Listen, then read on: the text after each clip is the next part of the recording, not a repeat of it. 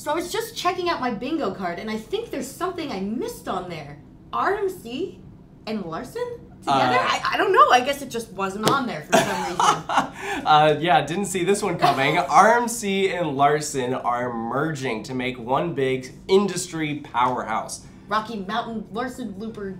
Yeah, I don't know what's going to happen as far as the name changes. They'll I don't think there's going to be one. Yeah, I don't think so. I mean, because they say that, you know, they're merging, but they're also saying that their companies in Idaho and Texas are going to continue to operate, like those aren't going anywhere. So. And that they'll be at IAPA independently. Well, at least for the first year. For 2023, yeah. I don't know. This is going to be one to watch for sure. This is just the first big initial announcement, but we do have a press release with some important information here. This change is effective immediately that RMC and Larson are going to be merging together. So it's not like next year or anything, like it's already happened. Yeah, well, and that also tells you that this has been clearly in the works for some time now. Yeah. The new organization will provide a broader ride portfolio, which makes sense. Right now, RMC only manufactures roller coasters. Larson does not really do roller coasters. They do like flat rides and carnival rides. They do super loops. That's a credit.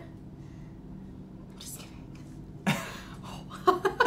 As of right now, there are no changes in staffing, so it seems like everybody who works for each company is good. Yeah. Now, they do say that the president of Larson, his name is Jeff Novotny, is retiring, and so his son Hunter is going to be taking over that division, which is interesting. Actually, if you saw This Is How We Roll, Jeff Novotny was in there because him and Fred have been like friends for a long time now. And of course, Fred has since retired, so now Darren has taken over. Darren has been featured in several Coaster Studios videos. Most recently, we just saw him at AirCross less than a week ago at this point. Yeah. So he's now going to be heading both companies, which is great. Yeah, Darren seems like a very, very, very talented businessman. On top of, you know, clearly he has a background in manufacturing and engineering and all that stuff, but like he seems like he has a very clear vision of where he wants to see RMC go. Yeah. And I think that joining forces with, you know, a company that they already know and trust, like clearly this relationship, like you said, was built by Fred and Jeff. They've done work together in the past. Exactly. You know, a lot of stuff goes on behind the scenes. You don't always see that, like, on the front lines. Exactly. You know? But I think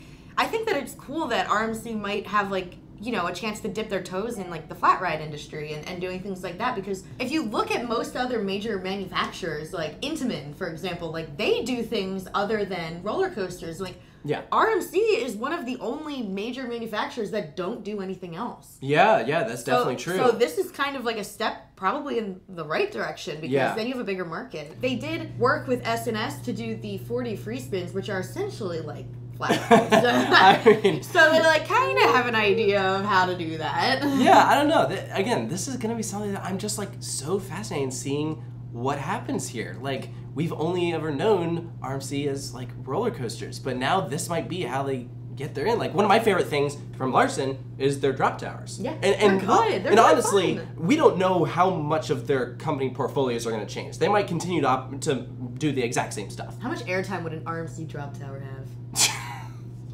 And contrary to what you might think, RMC is still a relatively small company. You know, like Intamin has multiple offices scattered around the world. You know, all these different places where, you know, they're manufacturing B&M, same thing. They're building the rides in Ohio as well as they have offices in Europe and stuff. So RMC, they do everything just out of a couple shops in North Idaho. So now I hesitate to call them a small business, but they kind of are. Yeah, as far as like the industry goes. Yeah, I mean, but they're still growing and have clearly huge plans here. So, and I think it will help that they can now use Plainview as another like manufacturing location. That doesn't necessarily mean that they'll start manufacturing the roller coaster side of things. Everyone in Plainview is like, yes. Yeah, I know, but you know, it's also worth mentioning that Larson does a lot of work with the National Roller Coaster Museum that's currently being built. So, and RMC has obviously been very involved with that. They've done several like pieces for them. So that's also like another great way that they're merging together, like all to help make this industry better. You know? And I think they will.